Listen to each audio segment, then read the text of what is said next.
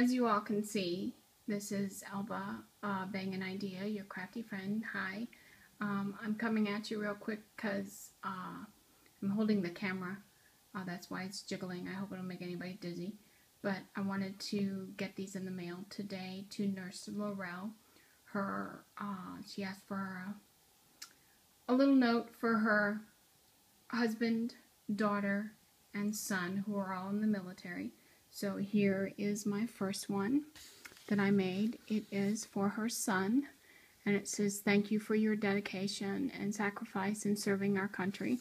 And this was given to me, and I used stars and striped paper in the background. It's on red cardstock with a courage stamp and this stamp here. And this stamp here is from close to my heart. And so this is the one that I had made for her son. And on the back it says, of course you can't see it, handmade for you by a Bang an Idea, your crafty friend, Elba, your crafty friend, 2013 for son. And then here is the one that I made for her daughter.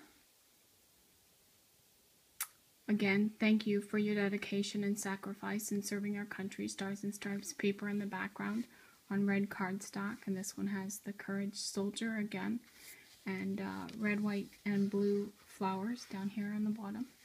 And this is for her daughter.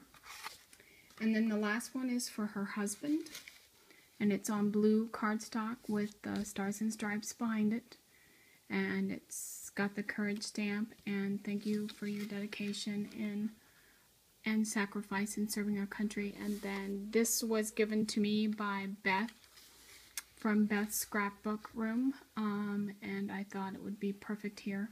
And then I just put a felt ball bead and a silver bead on it. So I hope you like it, Nurselarelle.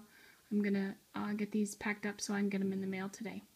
Thanks so much for watching. Bye.